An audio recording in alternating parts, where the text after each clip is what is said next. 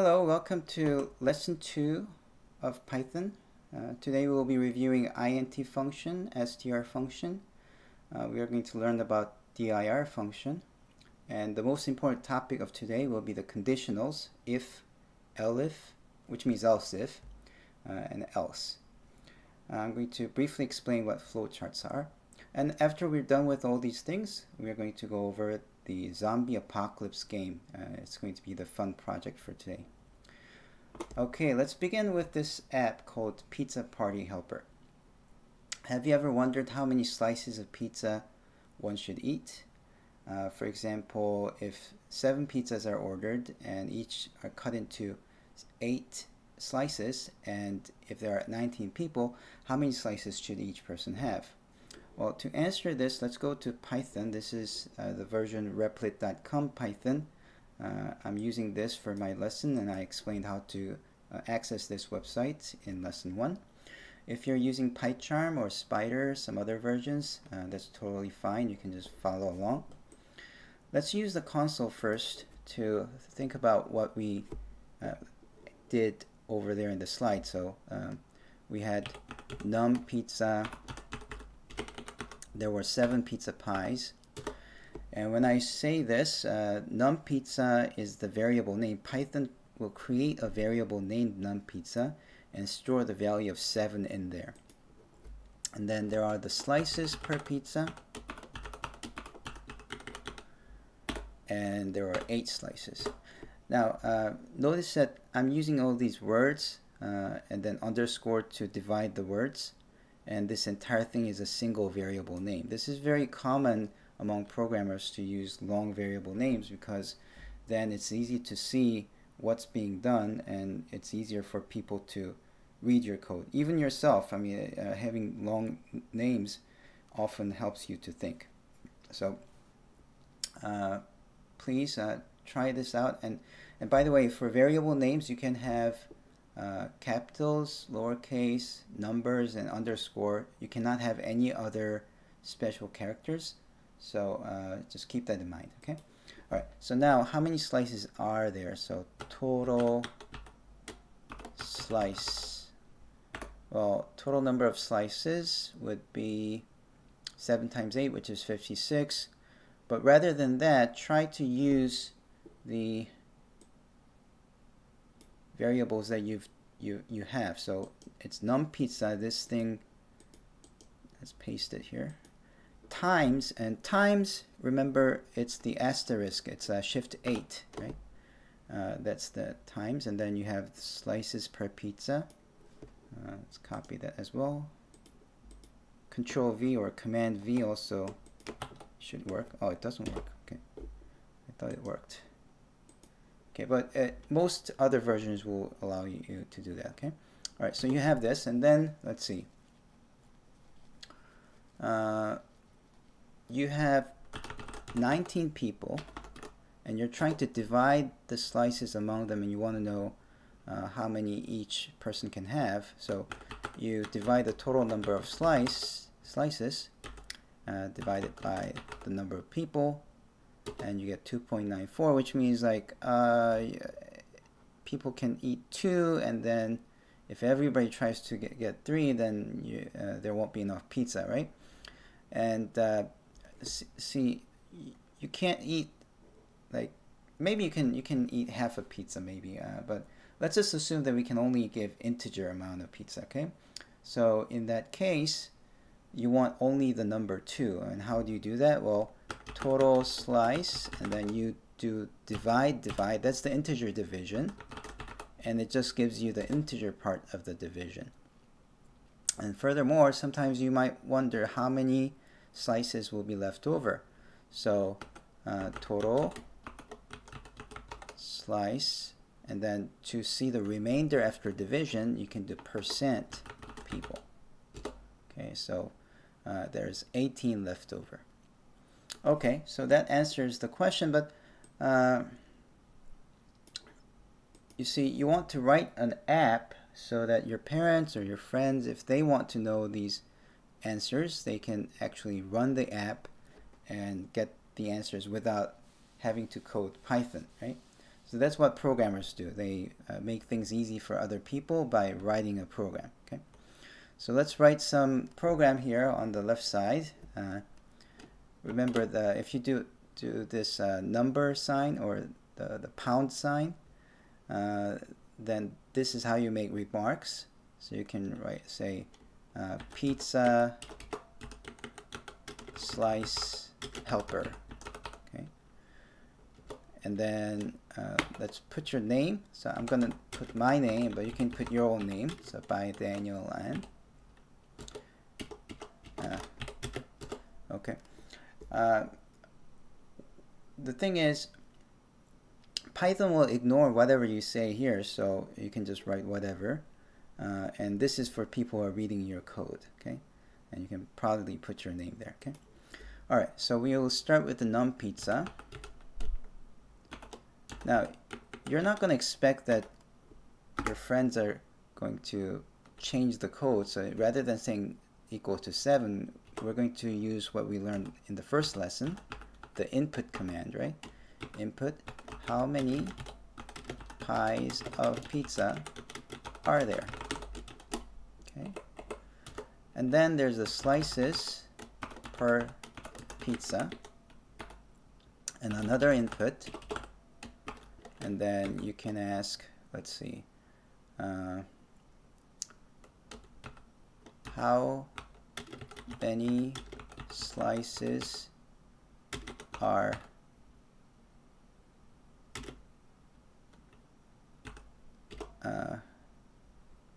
each pie, okay?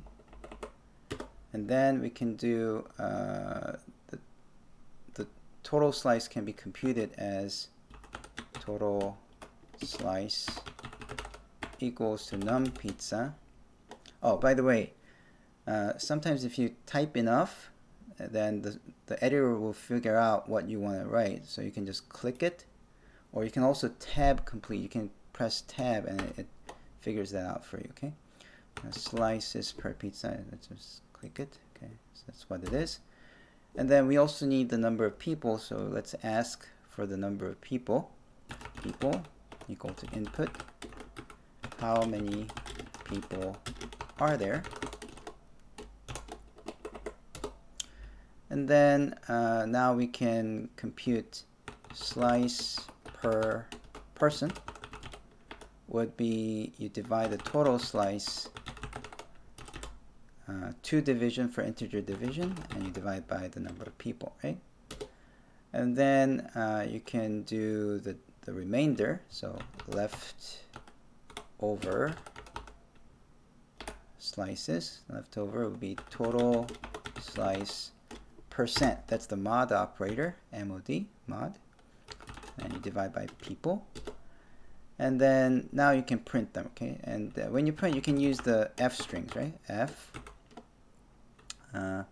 Each person can have, and then to access a variable, you need this curly braces. And then I need the slice per person, right? So let me copy this one. Copy, and then Control V or Command V puts it there. So each person can have slice per person, slices. Oh, sometimes it gives you extra quotes. It's very annoying. Let's make sure that you have exactly matching pairs of quotes. Print F, then so there will be leftover tab complete slices left over. Okay. All right, so that's it. So you can kind of see how I turned this into an actual input and this became an app. So let's run it. Let me actually break the bad news for you before we run it. This is going to cause some error, but by doing that, we're going to learn something, okay? So if I run it, first it seems to be okay. So how many pies of pizza are there? Let's say this time 9 pies of pizza, and it's sliced into 8 slices.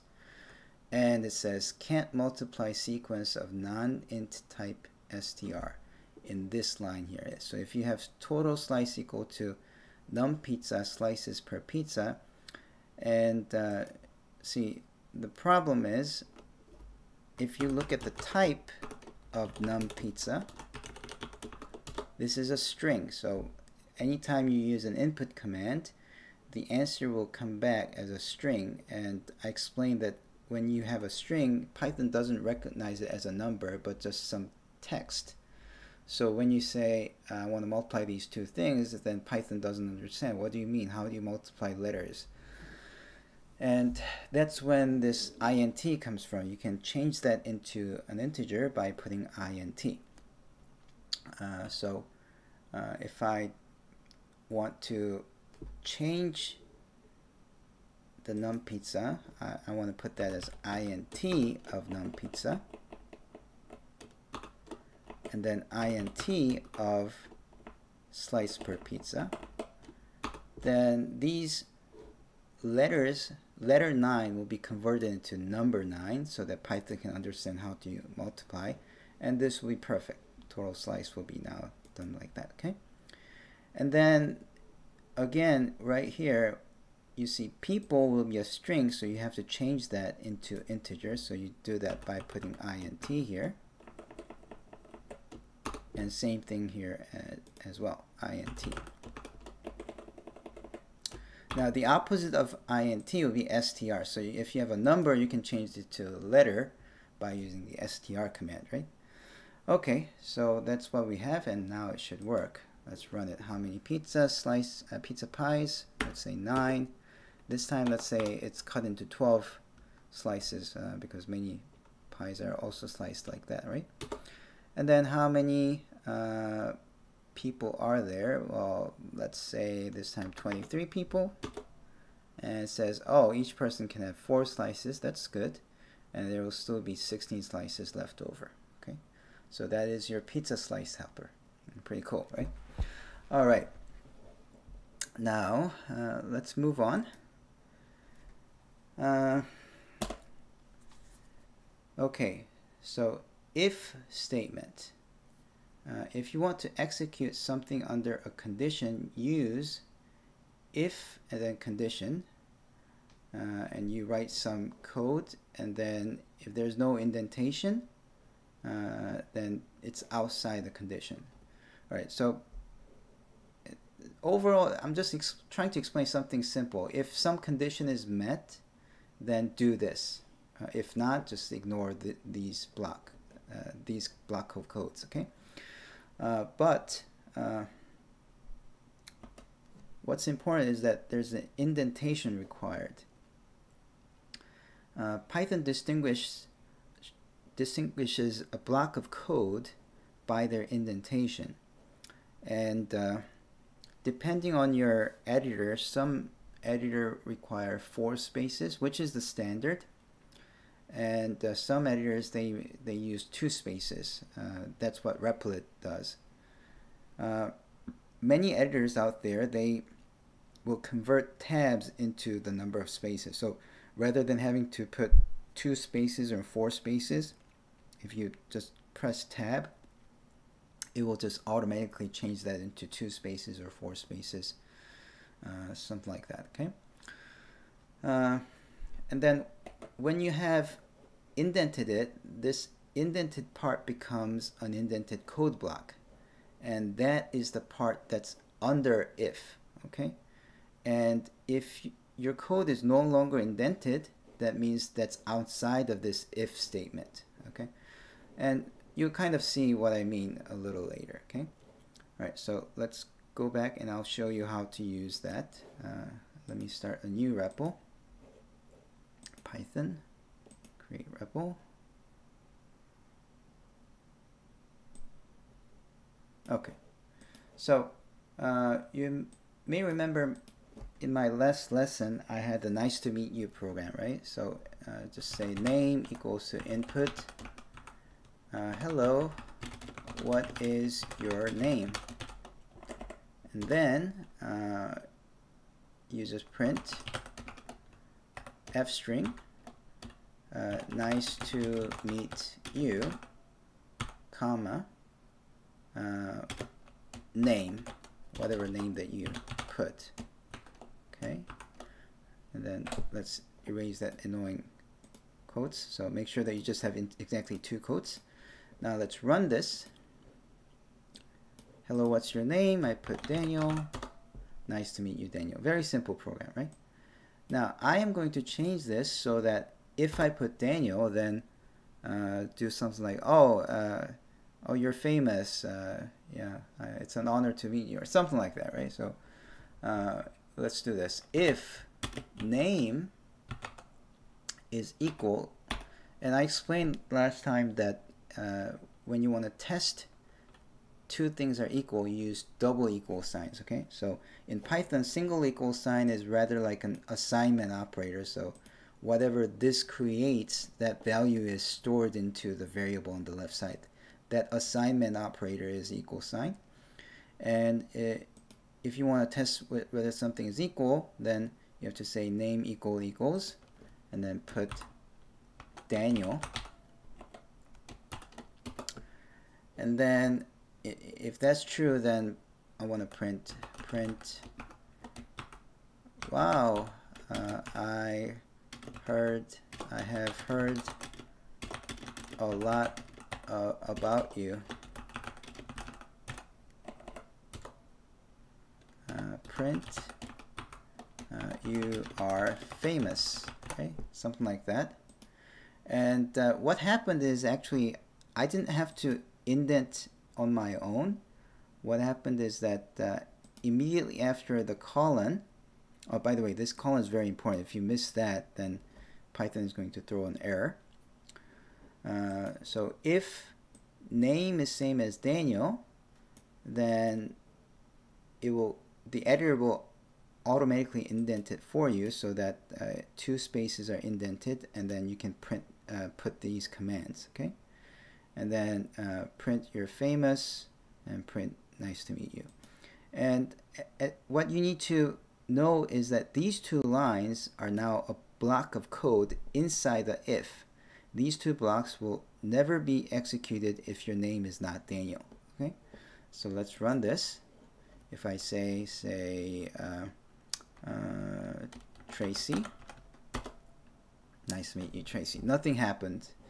But if I say Daniel, oh, it says, wow, I have heard a lot of you.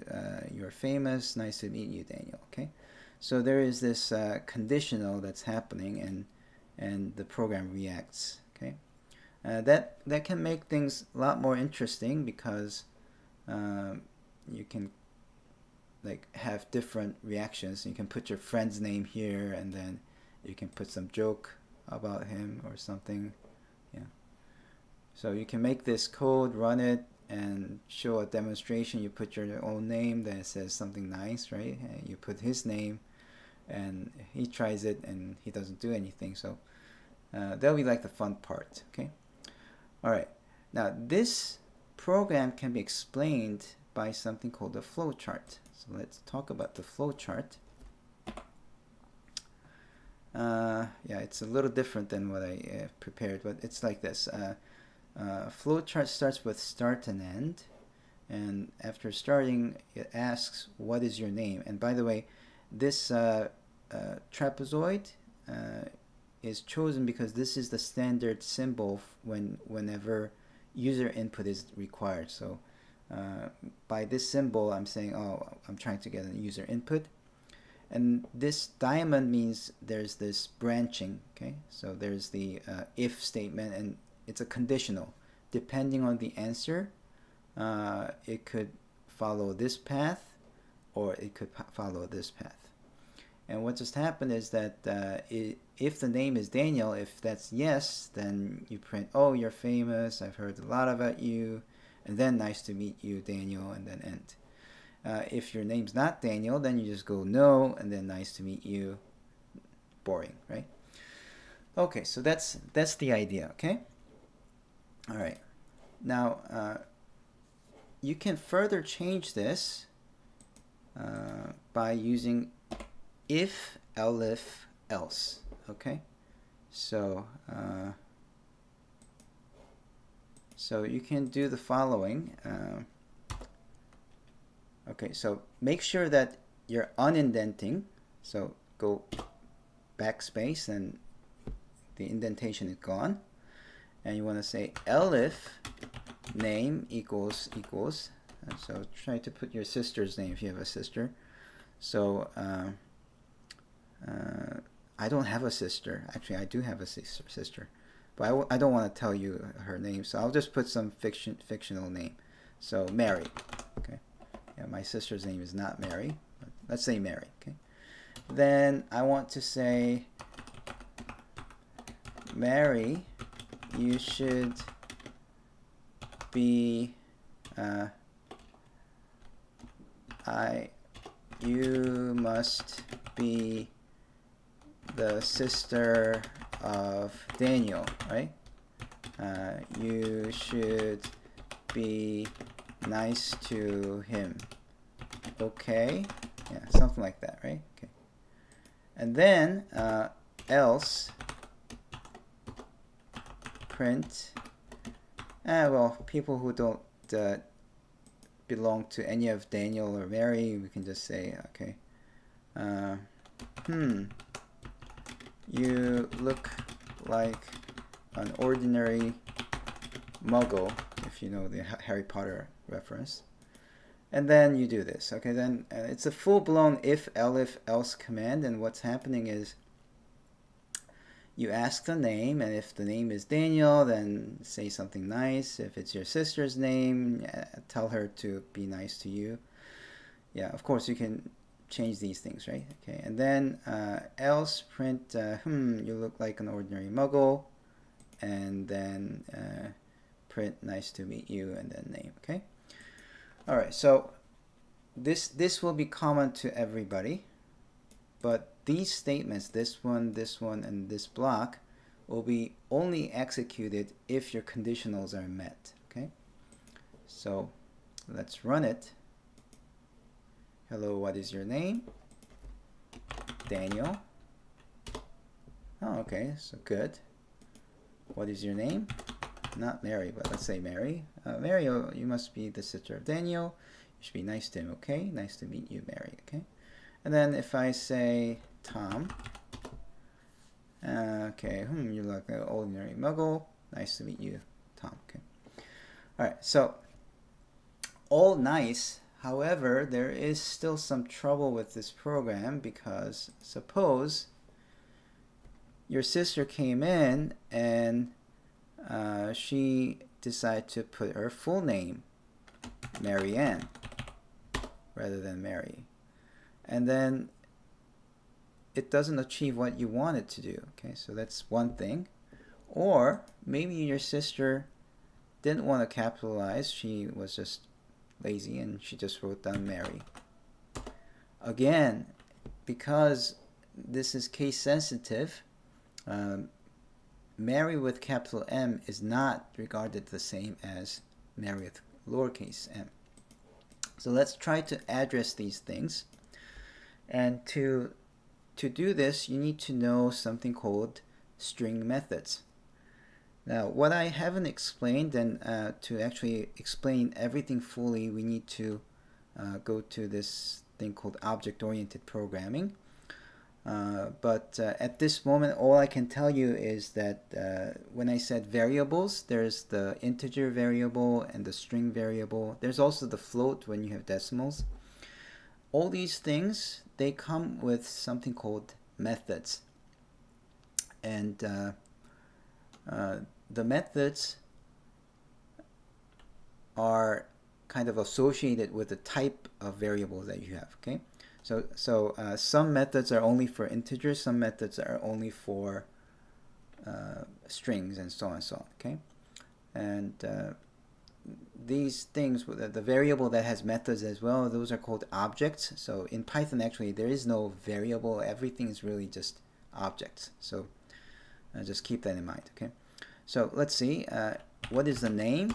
That's Mary, because we just put that Mary in there, and then Mary got stored into the name. And type of name, of course, is a string. And if I want to know what you can do with this thing, you can do dir and name. And it gives you all these cryptic things in the beginning. The one with underscore are only for very professional Python programmers. I don't even know how to use these. However, the ones without any underscore, these are the commands that you can use, and you have to do dot and then this command, and sometimes with parentheses and sometimes without parentheses. Let's see, if I do name dot, and then if I do, say, what's nice here, lower, let's try lower, no, upper, and then open parentheses.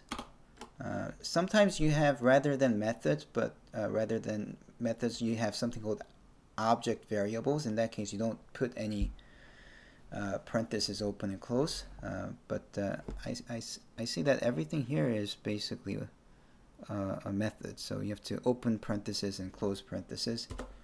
Enter and see what happened.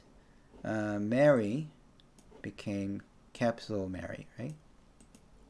Let's do another one. What if you have name dot title? Okay. Oh, then it makes capital M and then just like that, right?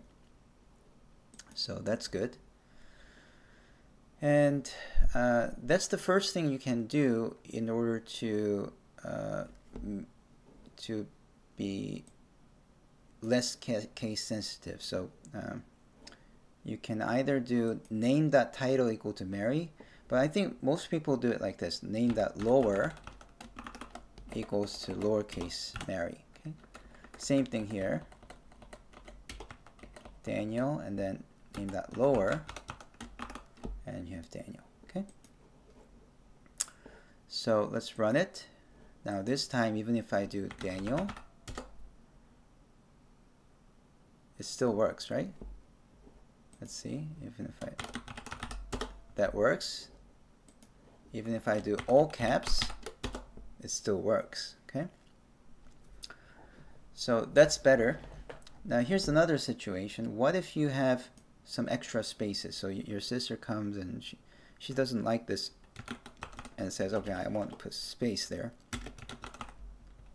Then it didn't work because of that space. So Python is very strict about equality. If there's a space before, it's treated as different from the one without any space. And because of that, you need to apply another method after that, which is called strip. So let's look at the name. It has an empty space before, right? So if I do name.strip, then it just gives you Mary, right? So that will be the next thing that we would apply. So dot lower, dot strip. And you know, this seems like a lot of work, but it's worth it. You're gonna have fun with your sister or brother or whoever, right? Or your best friend or whatever. Yeah. I mean, wouldn't it be a disappointment if you wrote all these code and he or she put their name and then it just happens that it doesn't work as you intended? So even if it looks like a lot of work, it's totally worth it. Yeah. Okay.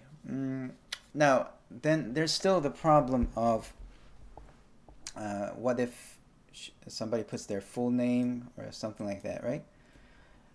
In that case, what you do is you can just take the first 3 letters or 4 letters. Okay, so remember, if I run this and put Daniel, name has Daniel in there, and if I just want the first 3 characters, this is how you get the first 3 characters, right? It's the square bracket, colon, and 3, and then enter.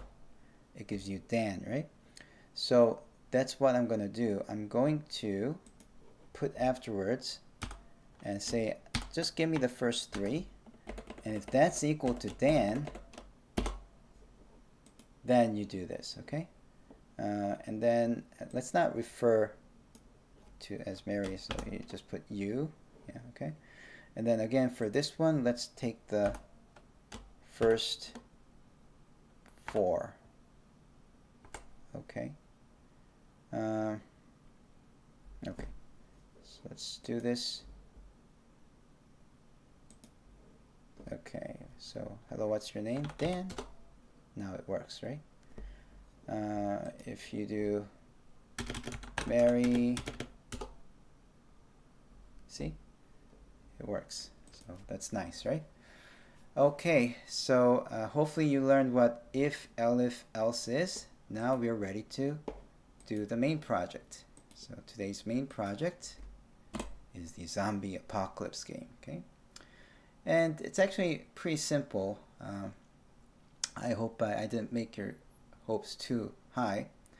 It's a simple game where you have zombies are everywhere. They're now invading your house. What are you going to do? Fight with a baseball bat, play dead, run to a hiding place, call 911, and so on and so on. Okay, and then it's like a choose your story thing. Okay, and then maybe one of them will let you survive, right? Okay, so let's try to make this game. New REPL, and let me just change the name this time. So zombie apocalypse. Okay, create REPL. Okay, zombie apocalypse by Daniel. By the way, you don't need to do the zombie one. You can make anything. You can try anything. So if you have a nice choose your story type thingy, then you can code in your version as well. Okay. All right. So I'm going to start with all these prints. Okay. And since we're trying to do multiple lines,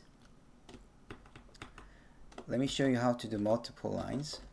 So you can print multiple lines, and there's something called a multi-line string, and you do that by putting 3 quotes. Okay, so you can do, or like this, dot, dot, dot. Single quotes are okay, right? But if you start with 3 single quotes, you have to end at 3 single quotes. Make sure it's 3. The editor is trying to pair them, so but make sure it's 3. And then we're gonna say zombies are everywhere. Okay, and then the next line we say they are trying to invade your house.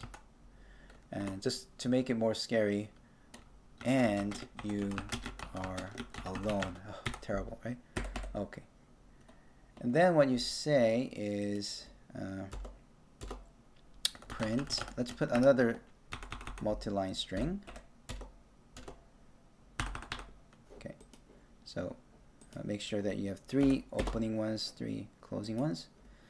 What are you going to do? And then you have choices. 1, fight the zombies with a baseball bat. Okay. And then number 2, what did I have? Let me see. Yeah, play dead, run to a hiding place, call 911. Okay, good. So play dead, run to the nearest hiding place, and then number 4, call 911. Okay. And then you want to input, so choice equals to input.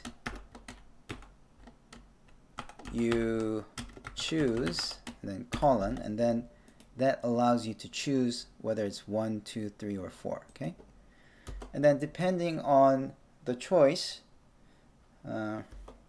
you should react by using all these if-elif statements. Okay, so if choice is equal to, remember to use two equal signs. That's how you do equal in Python. And then because the input gives you back a string, it's not just one, it's one with quotations, right? You can use single quotes or double quotes, it doesn't matter. So if choice is 1, then you have to say print you fight vigorously. Okay.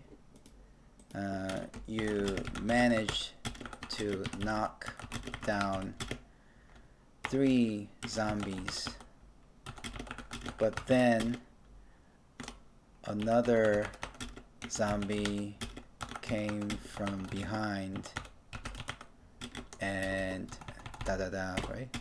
And you are dead. Okay. Alright, too bad. That's not the good choice, okay? Alright, now I want to do elif choice equals to 2. Make sure that you unindent elif choice equals to 2. Print. Let's see. Print. Let's see. Play dead. Okay. You play dead. The zombies do not notice you at all. But then you have a strong urge to sneeze, and as soon as you sneeze,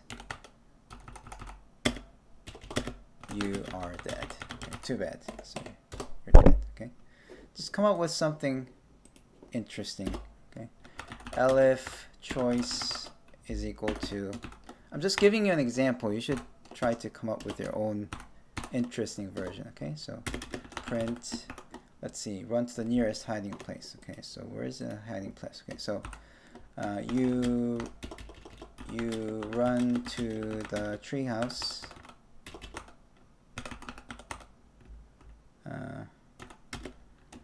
There you find your friends hiding as well. Okay.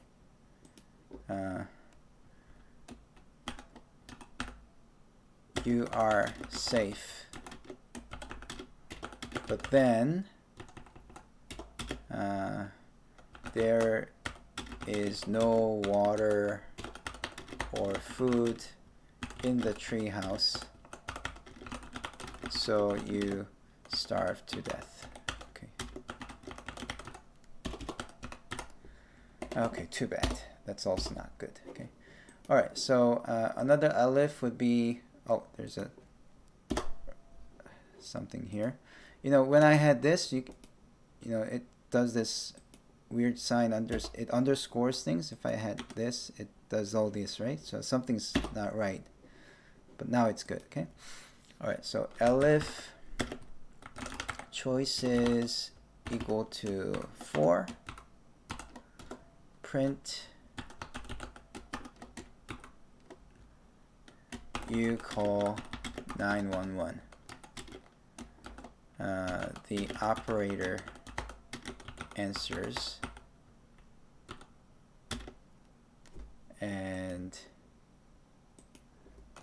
but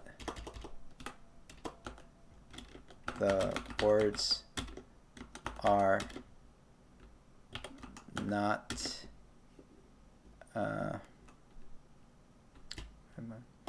but the operator is only screaming. He is dead. You are also dead. Okay, so you're gonna be dead no matter what you do. Okay, so it's something fun for your friends to try out. Okay, and then else, if it's none of the choice, sometimes people write 1 dot and it's not good. So you should do something like print please choose 1 through 4. Okay, and that's it. Now to make this a better program, as I explained before, you can first strip all the white spaces, and then after that you can just look for the very first letter.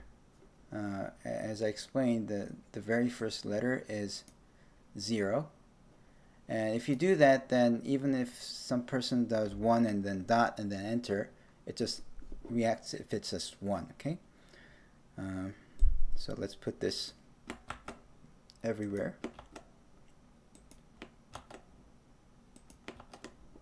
Okay, and that's it. That's the zombie apocalypse. I hope you enjoyed it. Let's see, number 1. Yeah, fight the zombies with a baseball bat. You fight vigorously. You manage to knock down 3 zombies, but then another zombie came from behind and you're dead. Okay. Alright, that's everything. I'll see you in lesson 3.